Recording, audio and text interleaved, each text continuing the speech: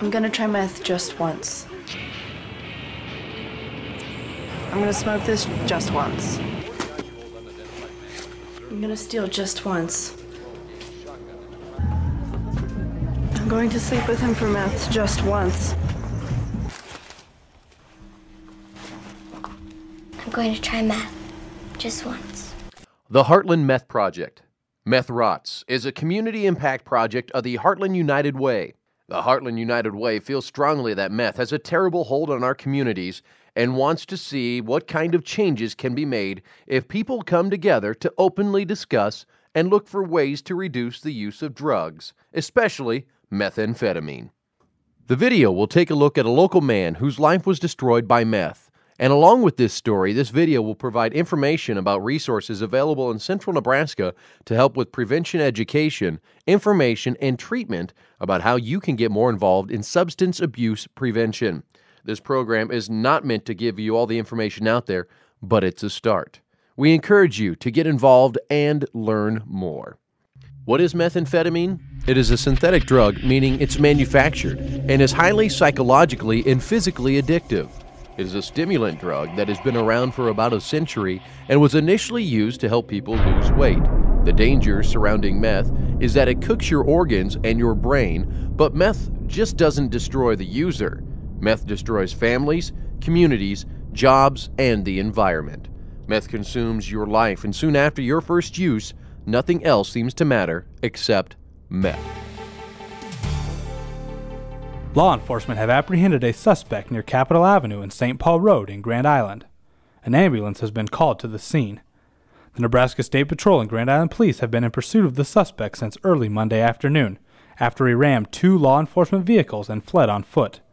During the incident, shots were fired and 1 state trooper received a gunshot wound to the leg. The injured trooper has since been transported from the scene. The suspect is believed to have had Special Forces military training. Sean Westfall had his encounter with police back on April 2nd of 2007, and that was possibly the best thing that could have happened to Sean, says his mother, Lori. When I make a statement that it's okay for my son to be in jail, unless you've been through that, people just can't even understand that. But with as painful as it is to know what is ahead of him, because he will be doing some time in prison, I still look at it and I think it will never be as bad as it was before April 2nd. What put this man behind bars was a run-in with police, but what really did him in is what many are calling the world's most dangerous drug, methamphetamine. In order to understand how addictive this drug really is, you need to take a look at the Wheel of Addictions. This wheel represents many different drugs or categories of drugs, all of which can be addictive. Many times, people become addicted to more than one drug or move from one drug to another drug. Each has its own intoxicating effects, creating different problems in users and addicts, many times spinning out of control. Again, this causes problems not only for the addict, but for those around them too. In the field of addictions, many consider tobacco, alcohol, and marijuana to be gateway drugs. Sean admittedly believes marijuana to be the gateway drug that led to his use of meth. Marijuana is real easy to get, and I really solely believe that marijuana is the gateway drug. Not only are you first introduced to using a drug, an illegal drug, but you're introduced to the underground criminal black market. You know, where do you go to get marijuana? The drug dealer's house. And what do you find at the drug dealer's house? You find drugs. You know, it's real easy for him to say, I'm fresh out of marijuana, but have you ever tried this? Sean describes how easy it was for him to get his hands on drugs. It's real easy, actually. My buddy actually introduced me to the pipe, which is, you know, he had a vague gist of what was going on in my life at that time. So, I mean, it's just a perfect example of misery loves company. Sean appeared to be off to a great career after his time in Bosnia in the military. He was home for a few months while he waited for a job in Baghdad, where he would have been making an annual salary of $280,000. But Sean decided he wanted to have some marijuana. He had tried marijuana before, and he turned to the same friend who had supplied him with marijuana in the past, and this was when Sean was offered the drug that would change his life forever: meth. I lived my life 28 and a half years of my life, doing everything that I'd ever dreamed of doing. I had set goals, I had everything. And within a 6-month period of trying that drug, it completely flipped the way I was, completely changed who I was.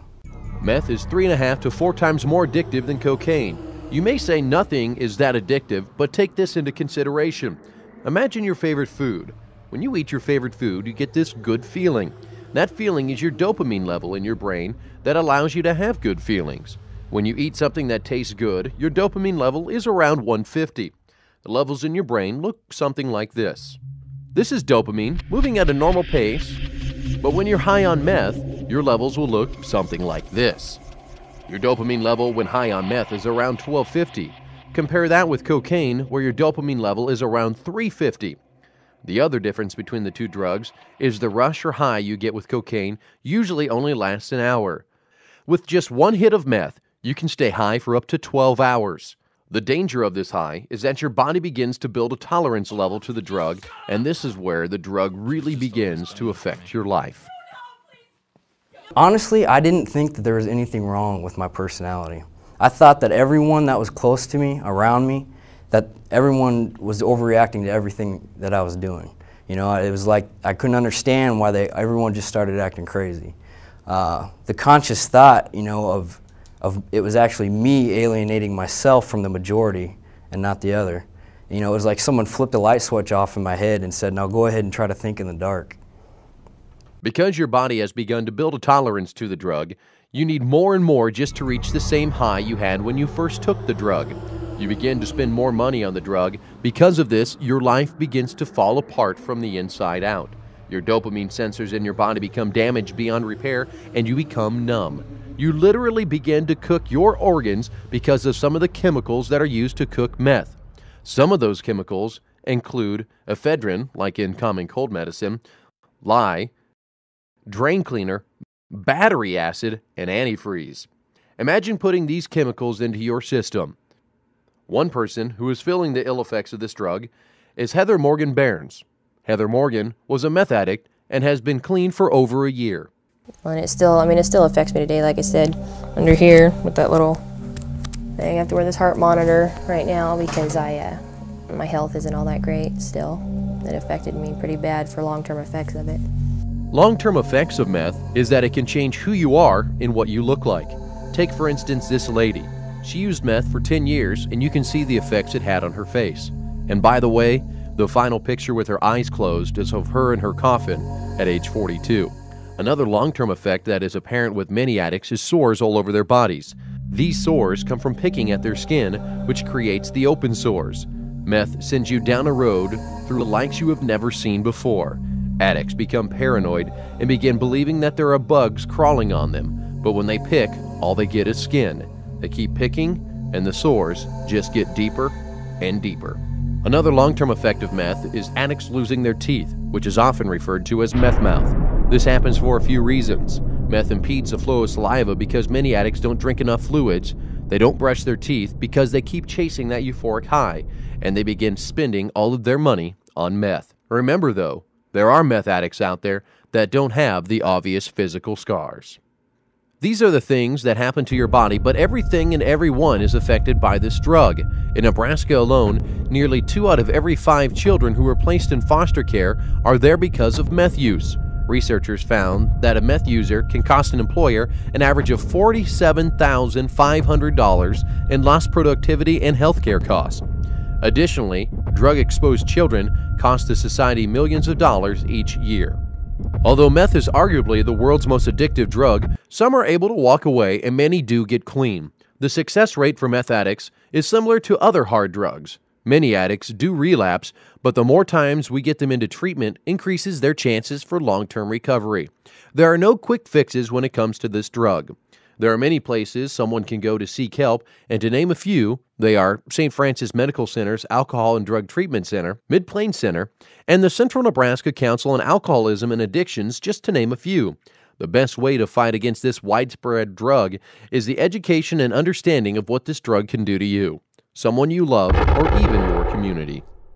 Things to look out for would be if you have a suspicion that someone around you is using, whether it be someone in your house or in your neighborhood, is a strong smell that may resemble urine, chemical smells like ammonia or acetone, missing light bulbs, foil in the trash, extra efforts to cover windows and reinforce doors, or just if it seems like a home has an unusual amount of traffic for the neighborhood.